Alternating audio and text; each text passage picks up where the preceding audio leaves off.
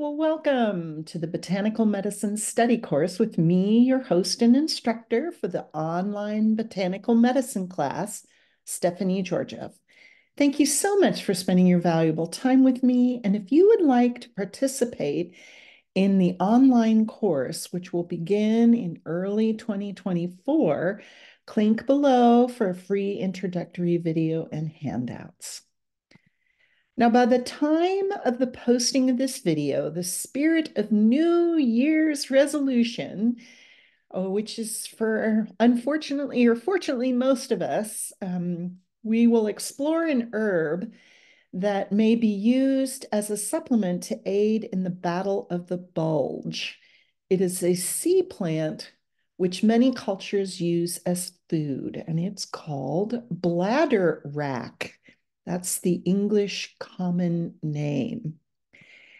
Now, the botanical name for this incredible plant is called Fucus vesiculosus, and it's known by common names of bladderwrack, black tang, rockweed, sea grapes, bladder fucus, sea oaks, cutweed, drier fucus, and red fucus, or rock rat.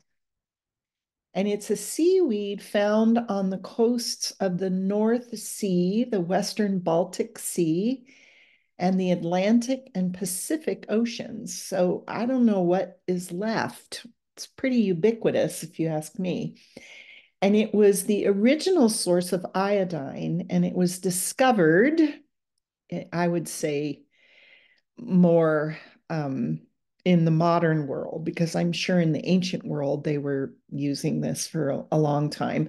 But it was discovered in 1811 and was used extensively to treat goiter, which is a swelling of the thyroid gland, which is also related to iodine deficiency. And that's why we all have iodized salt in our foods and also have iodized salt as a way to prevent thyroid problems. And that's a huge subject, which I will leave to another time.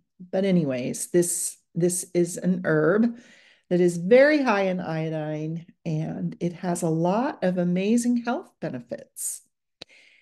Now, this is a wonderful image from organicfacts.net. So if you ever need a nice little slide, that's a wonderful thing to look up. And it just does all kinds of things, as you can see here. One of the ones that it doesn't list here is that it relieves constipation and diarrhea. So obviously it's regulating your bowels. It helps with stomach problems. It might, and there's some pretty promising research that it treats gastroesophageal reflux disease, commonly known as GERD. And those of you who have GERD, you know what I'm talking about. It also very much regulates thyroid function, and it may speed up wound healing. It's very good for the skin. It can be taken internally and applied externally. It may speed up wound healing. It reduces inflammation and pain. It's very good for your eyes. And the thing that everybody cares about is that it promotes weight loss. Now, King's American Dispensary, which if you go to naturopathic school, it's part of your required reading for your herbal medicine course. It's a classic source of Western botanical medicine. And it was interesting way back in the late 1800s, they had some interesting comments on the action of this seaweed. And bladderwrack is basically a seaweed. They mention it in regards to its function in helping maintain body weight within normal range and for its overall support to the endocrine system.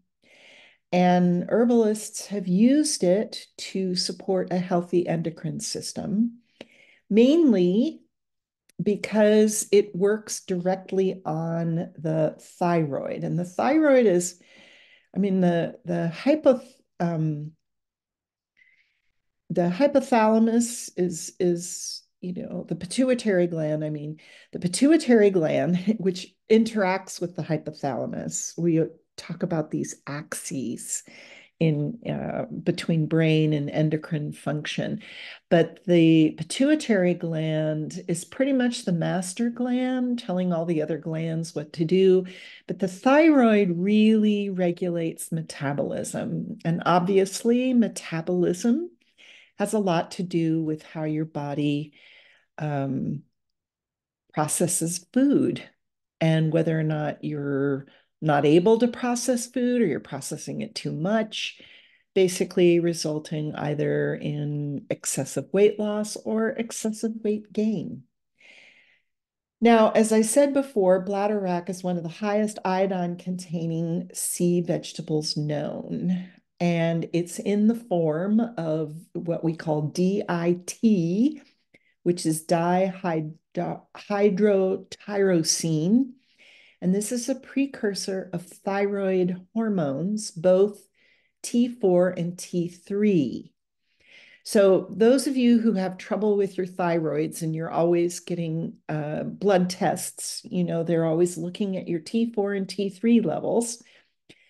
And the T4 is manufactured by condensing the dihydrotyrosine, which is in bladderwrack, and thyroid peroxidase enzyme in the follicular luminate of the thyroid gland. Okay.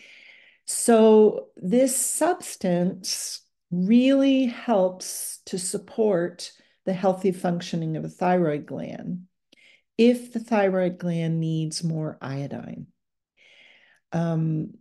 It also has these fucoidians and fucins, which are considered sulfated polysaccharides.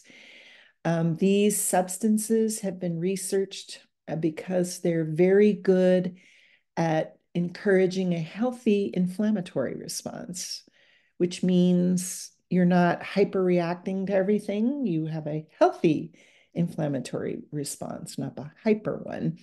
And it also helps, these substances help a healthy immune system. And it also promotes good intestinal flora. There are also other minerals in bladderwrack, such as iron, zinc, magnesium, and potassium, which are always good for you. And especially in a natural form because the body really knows what to do with it. Now, there are many ways you can take bladderwrack. Most people actually take it in supplement form. You can get it in powder form or the bulk. I have not had any experience with the bulk or the dried in terms of like making a tea. To me, it would probably taste like some sort of soup, savory soup. But I think if you're wanting some sort of clinical effect, you would definitely want to take it in a capsule form. And capsule form is basically powdered and it's put in some sort of gel cap thing or gel cap. Now, there's no specific dosage for supplements. Usually a good dose of any herb is one capsule, which is basically 500 milligrams. And you can take one in the morning and one in the evening. I wouldn't actually recommend taking it in the evening because it does stimulate the thyroid gland and might make you stay awake at night. There's no research that says that happens, but that's just my insights of how the herb does work. Now, there's also no specific information on how long to take bladderwrack. It's really actually a food. I mean, lots of people around the world uh, who live, on coasts will eat this as a food. So it's sort of like saying, can you eat too much lettuce or too many cucumbers, things like that. But because it's so high in iodine, you need to be careful with it. But there, I can't say, oh, you should take it for 2 weeks or 6 months or stop every other week. There's really no good information on how long and how much you should take it. It's basically what you feel like on it. Now, what you need to know is that there are some cautions with Bladderwrack. And I can tell you, I have tried this herb. I've tried it as in supplement form, and I found it to be very effective. And I took it for a while and basically started my thyroid gland actually started growing nodules. And I thought, oh my gosh, I've got something. Oh, really? I mean, that's kind of scary when you can feel that kind of thing going on with you. But obviously, I didn't really need the herb. I wasn't iodine deficient. And the bladderwrack can be very powerful. So you need to be careful with it. And if you notice any change in your thyroid, I would stop taking it immediately. Bladderwrack may interfere with medications and herbal products. It will definitely counteract with blood thinners like warfarin. You need to be careful with that. If you are on any type of heart medication to regulate your heartbeat, not a good idea to do this because it works on the thyroid gland and it affects your metabolism. And definitely do not take this herb if you're on thyroid medications, specifically either synthetic or natural thyroid supplements. Again, really important to discuss this with your physician and your pharmacist if you're on regular prescription medications. Now, this herb also interacts with valerian, St. John's wort, and ginkgo, and these are in the top 10 herbs that people take. So if you're taking any of these herbs and having good results with any of these herbs, it may not be such a great idea to take Bladderwrack, and obviously consult a qualified herbalist to make sure that you're, you know, doing the right thing for your health. Now, I'm obviously not going to include any information on how to grow bladderwrack. It's mainly something you harvest in the ocean. If you're going to purchase some bladderwrack, make sure you're getting it from a clean ocean source, not one that's full of horrible things like industrial runoff, etc.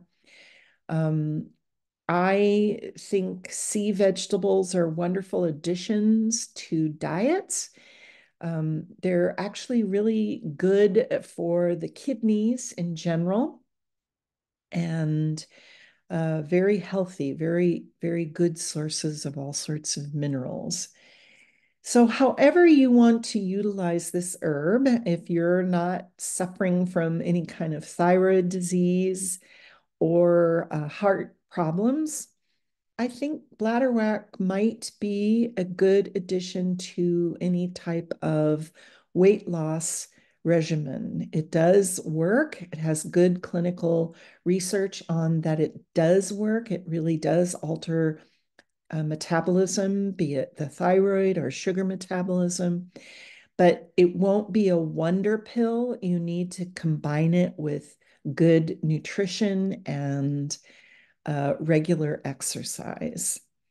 So thank you so much for spending your valuable time with me. Again, if you want some information on the upcoming botanical medicine study course, which will be online, link below if you want to get a free introductory video and handouts. And until next time, be well.